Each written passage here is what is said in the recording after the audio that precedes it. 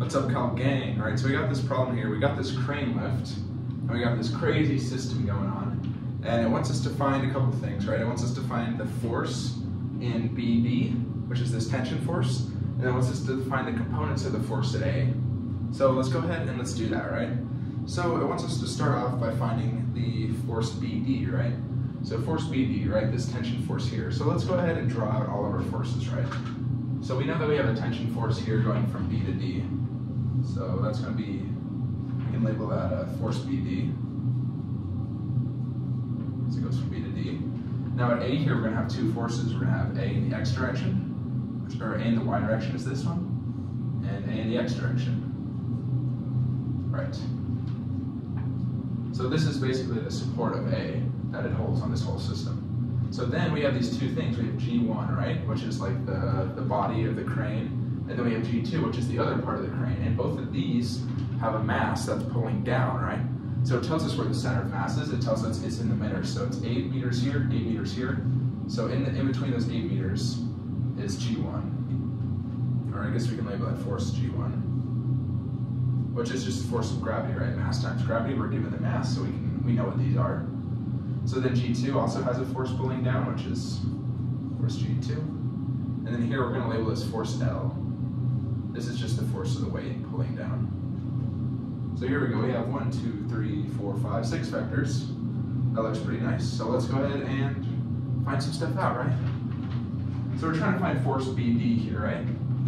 So let's think about what we know. Well, we know force G1 because we're given mass, we know what gravity is. Same thing with this one, same thing with this one. So then we're trying to find force BD. So if we want to, we're going to find the moment around A, because if we find the moment around A, then we're going to get rid of A1, AX, and AY. Those are not going to be part of that equation, and we're going to know that the moment's equal to 0. Therefore, that's going to allow us to find force BD. So let's go ahead and just do that. So moment around A, right? So if you're new to this, maybe check out some of my previous videos. We're just going to assume that you know what you're doing here. So when you're doing the moment, you're going to take the force of something in the X direction and then multiply it by the distance in the Y direction. So in this case here, this one has no force in the X direction, so we're not going to use that. But it has a force in the Y direction, right? It has a force in the Y direction. So force G1, right? So it's pulling down, and that's going to make this moment around A want to go clockwise. So if it wants to go clockwise, we're going to subtract it. So we're going to take negative force G1, and then we're going to have to multiply it by its distance in the X direction since it acts in the Y direction. So it goes 8 up, but at an angle of 45 degrees. So if we want to find how far it goes in the X, we're going to take cosine. So the 8 cosine 45. Nice. So then we're going to go to the next force here. So this is force BD. So force BD acts at an angle, so it's not just something simple. So let's look at the X direction first. So it's pulling in the X direction this way. So this is going to make it want to go counterclockwise, and in that case, we're going to add it. So it's going to be plus force BD. And we just want it in the X direction, so we're going to say cosine of 35. So this right here is how much it acts in the X direction. It's positive because it makes it want to go counterclockwise. But then we have to multiply by the distance in the Y direction. So it goes 8 meters plus 8 meters, so 16 meters, but at an angle of 45. So if we want to find the vertical distance, it's going to be 8 plus 8 sine of 45. So 16 sine of 45. Nice. And then we have to do it for the Y version, right? So here it's pulling in a negative Y. So if you pull a negative Y here, it's going to make it want to go clockwise. So then we're going to have to subtract this.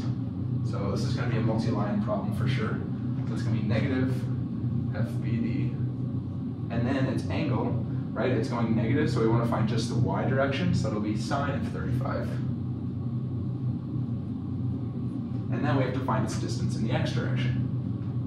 So its distance in the X direction is 16 again, but it'll be cosine 45. Nice. Okay, so then we have to go on to this one here. So this is our next force, just going down the line, so force G2. So this one is pulling it down, which is going to make it want to rotate clockwise around A, so we're going to subtract this one, so it'll be minus FG2. And then we have to take, because it's acting in the Y direction, we have to find its distance in the X direction. So its distance in the X direction we found here is 16 cosine 45 to this point, but then we have to add another distance here, right? So we know by, make sure my notes are right here. I think I'm missing an angle. Yeah, I am missing an angle. This angle we know is 30 degrees. So we're going to take the distance from here to here, which is 16 cosine of 45 is the x distance from here to here. And then we have to take the x distance from here to here, which is going to be 3 cosine 30. So this will be 16 cosine 45 plus 3 cosine of 30. Right. Cool, then we're going to do our next force. So this is our final force now. So here it's going to be pulling down, so of course it's going to be negative again, so negative force L, and then we have to find its distance in the x direction, right? Because it's pulling down in the y direction. So of course we found 16 cosine of 45 is to here, and then here it's going to be 3 plus 3, 6 cosine of 30 to get to here. So it's going to be 16 cosine 45 plus 6 cosine of 30 is that x distance. And we know that its moments are equal to 0 because it's in equilibrium. Right, so we get this crazy thing. So what we're going to do is we're going to take, right, so each one of these, I guess we can expand it. We know that force is equal to mass times acceleration, right? So each one of these forces, so force G1, or G1, is equal to mass times acceleration. So its mass, G1 is 800, and then gravity 9.81. Same thing with force G2 is equal to 400 times 9.81, and then force L is equal to 200, 9.81, right? So basically you're going to want to substitute these right into here, here, and here, and then I'm just going to simplify the math for you guys, but if you plug in those numbers, do all this math, and then move all your numbers to the other side of the equation, you're going to get, I almost fell down, you're going to get, because if you move it to the other side of 0, you'll get 131,377 is equal to FBD. Now I'm just taking the FBD of each one of these and I'm combining them and factoring out the FBD. So you're going to get cosine 35, just coming from this right here, 16 sine of 45, minus sine of 35, just coming from right here, cosine of 45, right? And then of course if you just divide this and over to there, you can solve this however you'd like to. This is just how I solved it in my notes. You're going to get force BD is equal to 47,300 newtons. There you go. So let me write that over here.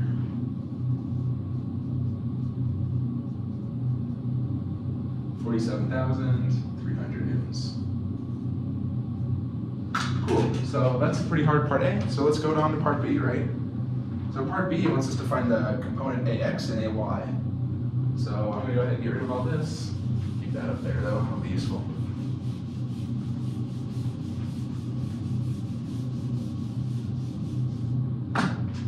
Alright, so let's go on. So if we want to find these things, we know that some of the forces are equal to 0.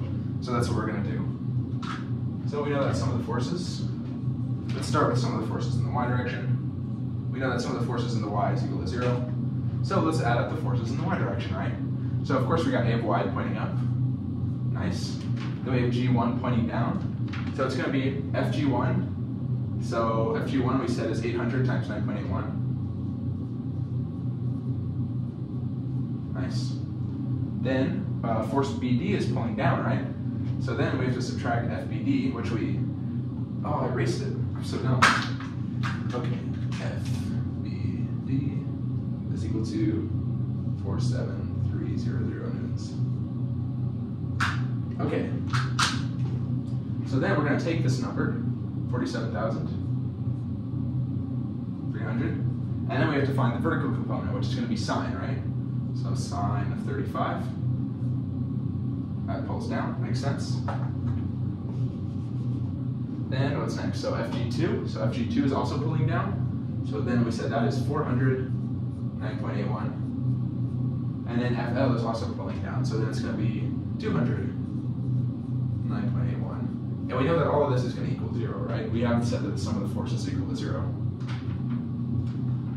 So then you're going to get A of y by moving all of this to the other side.